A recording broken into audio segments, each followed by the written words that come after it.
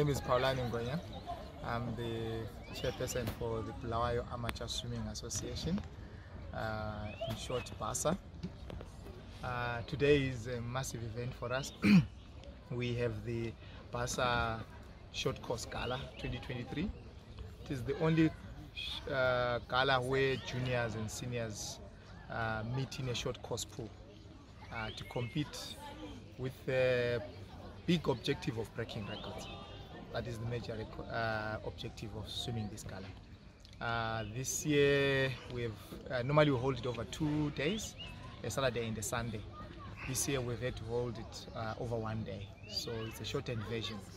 That puts a lot of pressure to our competitors, which is good because that's part of training, so that when they go for regional and international meets, they are able to manage the pressure.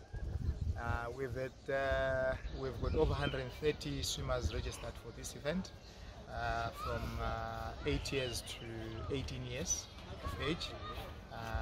We've got over 19 events to choose from, and quite exciting events already in the morning session.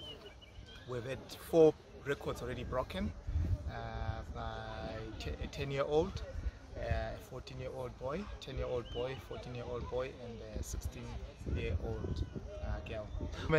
Due to protocols, I'm not yet at liberty to mention their names because those records have to be ratified by the board.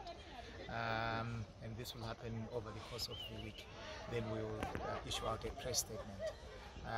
Because we have to follow certain procedures in terms of ratification with the referees and everyone else. It's quite exciting, and the honest truth is the records were broken not by a small margin, which shows the quality of the swims that we have, and also the events.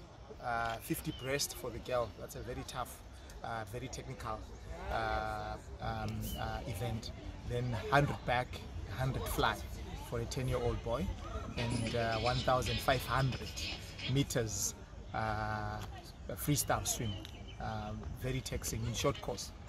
The short course gala is very difficult, it's very technical because you need to take advantage of the underwaters and the tens, which is what swimming is all about. You swim faster when you're underwater, you swim faster when you're on the tens. So people take advantage of that. So it just shows the technical abilities of each swimmer and each coach who coaches those athletes that break records.